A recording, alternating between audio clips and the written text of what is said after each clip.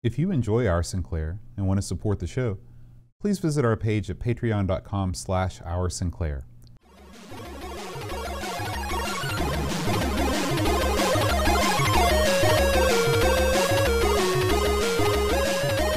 Hi everybody, welcome to Our Sinclair. I'm John. And I'm Aaron. And today we're going to be talking about Lords of Chaos. Oh boy. Let me ask you a D&D question, Please. Aaron. When you choose your character, where do you fall on the chaos spectrum? Are you chaotic neutral? Chaotic neutral is actually my favorite alignment. I figured. I really do. I like chaotic good. Because you can do whatever you want when you're chaotic neutral. Well, you've got to be careful, okay? Because, and also I like true neutral. But true neutral is a tough bag because you have to act neutral. Right. You know, depends if your DM's going to really enforce these things. Especially, it makes a lot of sense if you're a cleric or playing the religious side of your character. But I like chaotic neutral. Now, chaotic good I can tolerate. Chaotic neutral is more fun because I like to do some stuff that's occasionally quite evil, but not super evil. But like, will I screw over one of my party members? Oh yeah. Will I shove the cleric in front of the dragon while I'm hightailing out the door? You betcha. Why do you think that D&D even includes what do you call this even category? Deportment? Why does it include the various alignments? Alignment, yeah. Why do you even think they put that in there? Well, it's a guideline for the religious purposes in the game. So there's that. Some things, some magic items or spells or whatnot are based on your alignment. You could almost get rid of it if your players are going to be playing their characters the way they should. But it's a guideline to keep people honest. I guess also it tells people you don't normally reveal your alignment to your buddies, you know, and really no one walks up. I don't walk up to you, Boat, and say like, "Hey, Boat, I'm chaotic good. How about you?" Because that people be like, "What the hell?" Right. But you could glean that from the way I do things, you know. So you're not supposed to reveal your alignment. It's not public knowledge. You don't have to. I never ever tell anybody my alignment. Right, which leads me to, again, why have it at all? Because it's a good guideline, especially for, you know, like I said, there are rule reasons to do it. Now, here's my question. If you were to pick an alignment for yourself in real life, what would it be? Oh, definitely chaotic neutral. You? I mean, are you asking me what I am in real life or what I would like to be? No, what are you in real life? Oh, I'm definitely chaotic neutral. You don't think you're a good alignment? No. You're very religious and you're very nice. No. Okay. I mean, I don't think I'm very nice. You're pretty nice. I don't think I'm particularly religious. Not as religious as I'd like to be. Didn't you work for the church for like a billion years? Yeah, but I mean... That's religious, pal. I have the capacity to do good, but when given the choice, much of the time I choose the wrong rather than the good that I should do. So I would like to be paladin when in fact I am scoundrel. It's funny. So your alignment would be more evil than my alignment, because I always consider myself sort of chaotic good or neutral good. You are definitely a chaotic good guy. Yeah, I can live with that. Yeah, absolutely. Well, where do you stand on games that allow you to choose, you know, whether you want to be, like, for example, like Mass Effect, where you can choose to be a good guy or choose to be a bad guy? I like them. I played Star Wars Galaxies. Is that what it is, the online one? Is that the one where you get all kinds of scars and stuff the worse you are, or you become like Darth Maul? I don't know. It was not the one that got canceled. It's the next one, whatever that was. And you could pick the light side or the dark side. I almost always play characters that aren't super evil because I feel bad when I do super evil stuff. I mean, sometimes you want to gut a sucker. It's funny because What about Walker? I could play Carmageddon or Walker and just mow down fields of people and just be like, whoa. But if there's a storyline with a cinematic involved and you're gutting a kid or something, I can't do it. You know what I wish? I wish that they would make a game, instead of letting you choose whether you want to be good or want to be bad, because those choices, at least in my experience, are always so black and white. It's like, punch the kid or hug the kid. Yeah. I wish that they just make a game straight up where you're just the bad guy. Well, you know, because they could write a better story that way. and they can shade they made games like you know, that. like TIE Fighter or something like that. That's right. That's right. We played a couple weeks ago on ARG. We did a game called Gabriel Knight 2 Sins the no, it was Gabriel Knight 2 Sins of the Father, and it was a, I think I mentioned on here, it was a game that was based on live film. And the characters in it were Gabriel Knight, and you had Grace. You played them both, you alternating in chapters. And in the first 2 chapters of each character, they were both absolute jerks. Grace in particular was the most. Brent hated the game because of that. Because of her. In some ways, though, it was amusing to be the jerk character. Like, Grace comes in like a house of fire. She's bad-mouthing everybody. She's throwing fits and raising hell. And Gabriel Knight's real twisty and sneaky. He screws people over that were trying to help him. Is his name actually Gabriel Knight? That's right. Like first name Gabriel, last name Knight. That's right. Yeah. Why? It's related to Chuck Knight. Bobby Knight. Bobby Knight. That's it. I don't know who Chuck Knight is. I don't either. That's a much less cool sounding name. Of Chuck but anyway, Knight. so it was pretty fun to play someone who was.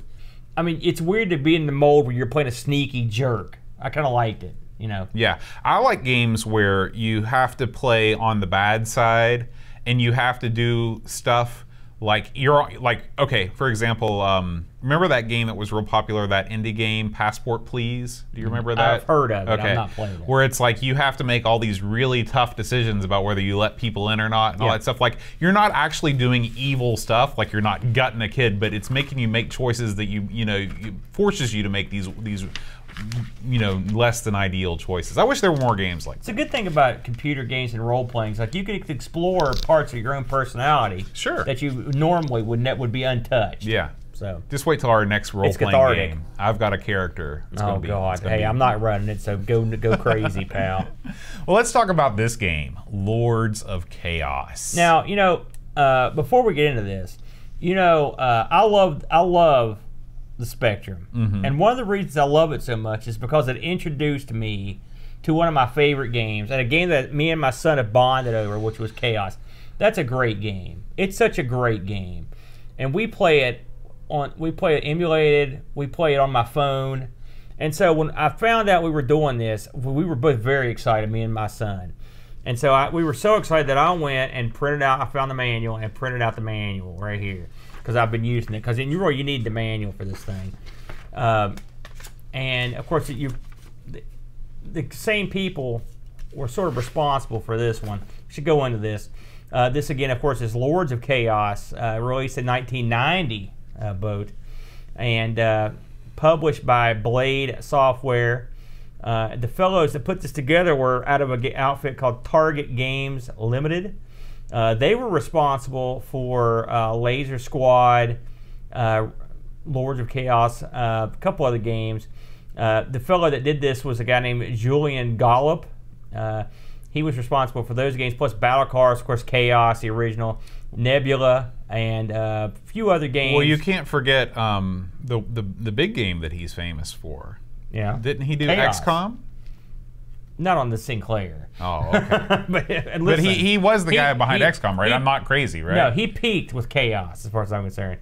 And I think this is his brother Nick, who also worked on this, and a fellow named Sean G. McClure, which I think I'm pretty sure he did the load screen picture on this, which is just nice.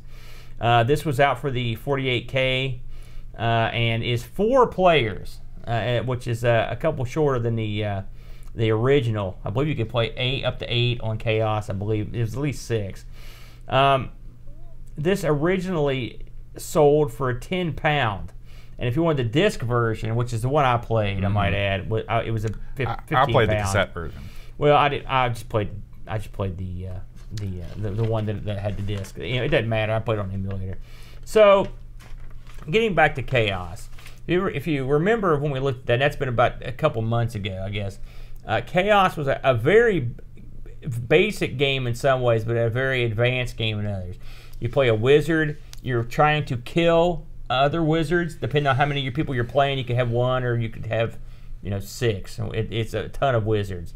And your goal is to go out and murder them with your spells. And you would summon creatures, and you would try to do whatever you could to trap them or whatever and kill them. It's a basic game, but it was a pretty advanced level of strategy to try to figure out what to do, which characters you should pick. Another aspect of it I liked is you could summon stuff without having the power to summon it. It's just an illusion. The other characters could try to detect whether you were lying or not effectively.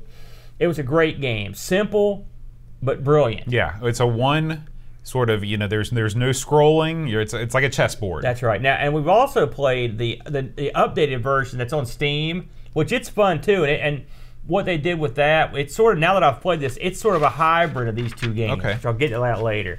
So this game comes around, and I have to admit, when I loaded it up, I just sat there because that's one of the reasons I had to print the book. Because when this thing loads up, it doesn't really start you off at a game. It starts you off at a screen where you could load stuff, and I didn't know what to do. And so luckily, you had already done your playthrough, and I went and watched you do it. But you basically have to type in, you have to load a scenario, or you can create a wizard, or you can create a scenario. And again, if I hadn't had the manual, I would have been totally lost because the game gives you no prompts to what to do. Oh yeah, you've got to have the manual, and again, it's a pretty beefy manual for a especially ZX when you game. print it out at 25-point font. That's the way the PDF was, pal. I didn't have to do with that. So what you end up having to do is you have to load. You can load one of the 3 scenarios that come with it.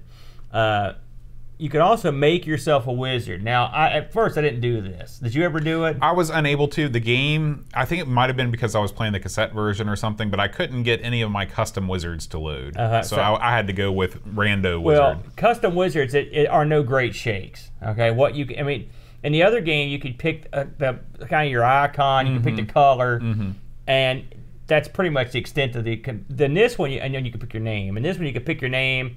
You can pick your spells to a certain degree, and then there's not much to it. I will admit, I did not even attempt to screw with the scenario editor. I was not going to go down that road. I was like, it was crazy. So you load 1, 2, or 3 to load up one of these scenarios.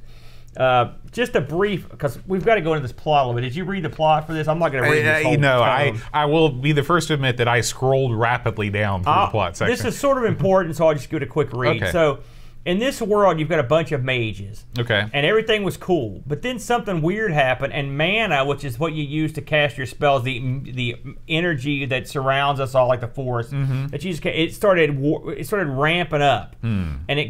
And so it was too much. It was causing weird stuff to happen. It was causing weird monsters to come out, and swamps to form, and wars to happen. Oh my gosh. And so much mana built up that it literally blew the world apart. Okay? Now the mages... Wait a minute. It blew the world apart? Oh yeah, I'm getting to it. Okay. So... literally, it caused violent earthquakes and stuff, and so much pressure happened, the world shattered, and this is a quote, and split into many fragments, which rapidly formed into self-contained worlds. Okay, now the wizards in this game suspected that the reason this happened was because there was energy flowing through these portals. Okay, so it's like Oblivion. I played Oblivion, but I didn't pay attention to the plot. So when this happened, the wizards were the only ones left, and they kept these little fragments together with all because they had a bunch of mana, and they basically... What does mana look like? Mana... How does it manifest itself? There it is. It's just an unseen energy. I don't know. Okay, how did the Do wizards I look like have Merlin? Am I dressed like Woody? I don't know what the heck's going on. I wish you were. I've got a Halloween costume in mind for you. You've got one of those hats. Yeah, I do. So you should have worn that. So at this point, the wizards are like, well... The world blew up. We all own these little fragments. Screw it. Let's fight. Let's fight. Because someone's gonna take all the mana. That's basically what they wanted to do. And also they're gonna mess with these portals. These portals can apparently move you back and forth through time and space. Okay. All right. And that's where all this. And so that's basically the background of this game. So long story short, you could cut all that out. You're a wizard. See that other wizard? You don't like him. Go give him the wizard business. That's right. And so you're at it. Now, several aspects of this game are chaos-like. And I will admit, it's taken me a good while to come to grips with what I know now. Because I put a lot of time in this. My kid and me sat down and played it 2 or 3 times, and he doesn't like it. He gave up on it, so he stopped playing with me on this one, and so I had to go out on my own. So you start out in your wizard house, and of course you pick how many wizards you want to play. Let's just say you pick 2, and you're in your wizard house, and presumably the guy you're fighting is somewhere out there in his wizard house, and if you're in this sort of a graphical world that it reminded me of and I think someone even said this, and I was like, they got a dead one. It reminded me sort of a more colorful version of the old Ultimas. Oh yeah, not even that old. I mean, even Ultima 4 still looked like this. Right, but you know what I mean. Oh yeah, right? absolutely. Is that what you got? Yeah. And so you move, and it's all in grids, and you've got your wizard there. So the only thing you don't have is the guys marking time. Yeah, these guys don't move, and so. The object of the game, just to boil it down, is to find the other wizard and kill them. Okay, now there are 3 active participants in play, if you're playing with just 2 wizards. It's you, the other wizard, and inhabitants of this world. These monsters that come out, random monsters. If you die from the other wizard, you lose. If you get killed by a random monster, you lose. If you kill the other wizard, you win. That's all there is to it. And the random monsters act independently on their own. They've got their own turn. You don't know what they're doing. This is a turn-based game. You start off by you can move.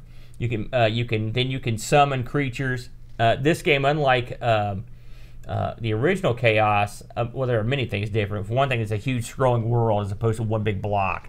Another thing that's different is you can pick up items, and you need to pick them up because certain spells will require you to retrieve spell components and then take all the stuff and put it in a pot, mix that stuff up. Also, certain creatures that you have to summon them with certain types of points that you have to manufacture, like dragons. So you have to take that stuff and put it in the pot, mix it up, and so you don't just cast whatever you want. You can't go crazy. You have a limited amount of movement, a limited amount of mana, limited amount of endurance. And this is really where you see the roots of UFO Enemy Unknown starting to come to fruition. Yeah. Because the whole your action points, your movement points, all these things Julian would further develop in his later games. Yeah. Now, tell me what your initial experience is playing this. I'm assuming that video was you playing it for the first time. Yeah. Right now. I could immediately tell that I wasn't going to like it because to me, a strategy game is best played when you can see all the pieces at once. I have a hard time trying to wrap my head around stuff happening off screen and preparing myself for that. Plus the fact that you've got to move all your guys around. Plus, I mean, there are too many components in this game to make this game fun for me. Like, for example, if you started out having a set amount of monsters that you just were controlling, and it becomes like UFO or something like Final Fantasy Tactics, any of the Tactics Ogre games, things like that, okay, that's your game right there.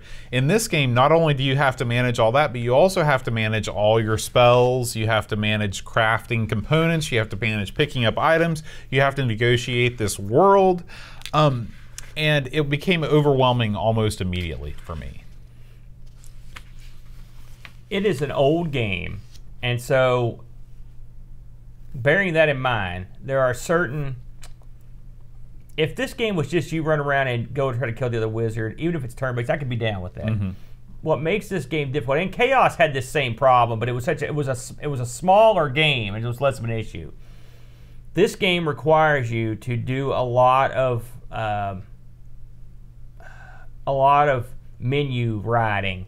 You are... Yeah, you're constantly going off. You're leaving you're leaving the action, and now luckily you don't actually... The way that the board is set up, and we didn't really mention this, is that the screen is set up to where about 2/3 of the screen is the map, and then 1/3 of the screen on the right is your inventory and all of your menu commands. Right. The menu commands are very... goofy. Yeah, they're goofy. For example, if you want to move your character, you'd think that right at the top, one of the commands would just be move, but it's not. You have to select your character, you have to go into another menu. It's like 3 menus down to move. And then you don't actually move your character with the stick or with the thing. You actually have to point in the, even though your character can only move 1 block at a time, you still have to select that block and your character moves the block. Yeah, there are several parts of this game that are overly taxing for no good reason. Yeah. I'll give you an example. You want to open a door. That should just happen. You shouldn't have to go up to it and do anything. Right. And this, you have to walk up to the door. Then you have to hit the use button. Then you have to move the use arrow to the door. Then you have to click on the door to open the door. Then you have to go back to your movement, and then you move through the door. That's too much. Yeah. Too many commands. This thing is not a game. I sit down and I'll watch some of your playthrough, and I sat down. I'm like, well, heck, I play Chaos all the time, and playing Chaos helps, by the way. Sure. Just because you have a general idea of what's going on, but you sit down to play this, and you're, it's crazy. You've got commands like you've got a G summon, an A summon. Well, if you don't know that those are ground and air, you've got no idea what's going on. You've got a ton of spells you can go through, but you can't cast them all. You don't understand why you can't cast some. And like again, this is one game you got to read the manual, read the heck out of it, to get an idea of what's going on. Now, I'm not here to bury this game. In fact, to some extent, I'm here to praise it to a certain degree. They tried to go into a different area here, and what they tried to do was take the basic fundamentals of Chaos, implement them on a scrolling large world map in a role-playing way. And what I mean by that is, once you make your wizard and you assign him points, which you do that, you have a certain amount of points you can assign to his various abilities, defense, mana, stuff like that. You've got stamina, and once you make him and you play through the scenarios, you will level up. You get experience points. Did you even know that? I don't know if you even knew that. Yeah, and the way that you you have to do this is real funky, because you actually have to save the game, quit the game, and then restart the game. And when you restart the game, you'll be a level up. I had to read the docs for that too. I was like, man, this is crazy. And so you advance your character, so he'll be better the next time you play. Yeah. So what they were trying to do here was expand that into something more like exactly a UFO, which is it's more role playing than this. This shipped with 3 scenarios, okay, which is I think probably way too few. But not played the advanced scenarios. I don't know how adept they are, but that didn't seem like very many. So again, we mentioned that this game was based around the idea that portals had caused less mana to come out. So the three scenarios are called Portal Arrives, and that's the turn where a portal comes. Then there's one called Portal Remains, and then the last one is Treasure. And these are 1, 2, and 3. Now, they released an expansion for this thing. I think I've got it stuck in here, and I think it added a couple more. Here are the scenarios. They're formal names. You've got Scenario 1, the Many-Colored Land. Scenario 2, Slayer's Dungeon. And Scenario 3, Ragaril's Domain. That's a tough one to say. And there was an expansion. I don't know if I got the name of the expansion, but it added a couple more levels. And did you try the expansion? No, I didn't. I saw it on the TOSEC, but I didn't try it out. Okay, yeah, the expansion adds 2 further scenarios: Islands of Iris and Tombs of the Undead. Okay. And one of those is only a single player. It would be kind of a disappointment if it was just Tombs of the Dead. There wouldn't be too much to do. Tombs of the Dead, just walk around and you put flowers down. I would love to give a detailed interpretation of how I thought the rules flowed and the balancing and stuff, but I can't.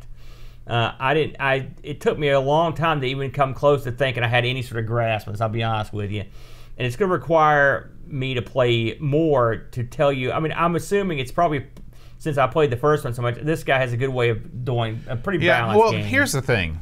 This game came out in 1990. Yeah. This is a very, very primitive game to have been released in 1990. It's almost as if this game could have come out in 1985.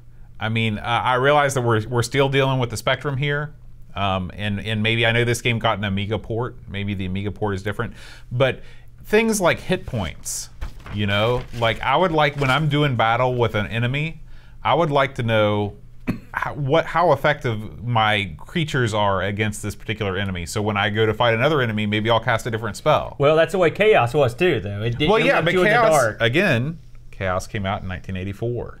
You know, there was a different time. It is amazing that this was so many years later. And this game is trying to be a role-playing game. This game is not trying to be. Chaos is like a board game. And really, this isn't really much of a role-playing game. No, they added some stuff to it, but I mean, it's trying to be that way, though. I mean, this is Ultima's a role-playing game. With the items, you know, with the items and the leveling and the large, expansive world. I mean, they're trying to go in that direction. I mean, the NPCs, the actual. The flesh, the actual soul of the world isn't there. Oh, I'm not saying it's good. I'm just saying but I mean, they were going that direction, and like you said, sort of an evolution up the pike there. This did get. You mentioned that the ports that this thing had. I was actually surprised to hear what all this came out on. So you've got an Amstrad version, and you've got an Atari ST version, and a C64 version, and an Amiga version. And they planned a PC version of this as well. So, you know, it's kind of neat. Now, get this, Boatster. I read this, and I thought this was kind of funny. The prices for the different versions. I hate to dwell on this, but it amused me. So, the 8-bit versions that were released in 90, they were priced, the Spectrum tape, the Spectrum C64 and Amstrad tape, £10. Okay. You're in, okay? If you want the Atari disc, all right, £20. Okay. And if you want the Amiga disc, you're in for £25. That seems expensive. It seems very expensive. You know, for that. Now, so who knows though? Maybe the Amiga version is like. It's like you know, virtual reality. Like everything's polygonal and awesome. And the disc version of this was £15 for the Spectrum. Mm-hmm. So you know that's pretty expensive, I think, for a Spectrum game. I mean, I don't know what the normal disc prices were for Spectrum. Yeah, I'm the same way. Now, so I don't hate this game. I think there's something here. But if you're gonna twist my arm, Chaos gives me all the stuff that this game gives me, but in a simpler way. And both of them modernized are a good idea. If you clean this up with some modern menuing and stuff, you probably got something. Mm-hmm. Maybe. It makes me now want to play XCOM, and I never ever thought I'd say that. So maybe now I can get into it since I played these. So the reception on these games. Now this might have surprised you, Boat. It surprised me. Your Sinclair in 1990. Gave this a 90%. Crash gave it an 80%. And this game won the award for Best Adventure Game of the Year in Crash. That was with an 80%. So it was either a bad year for adventure games or the readers liked it a lot more than the editors did. Mm-hmm.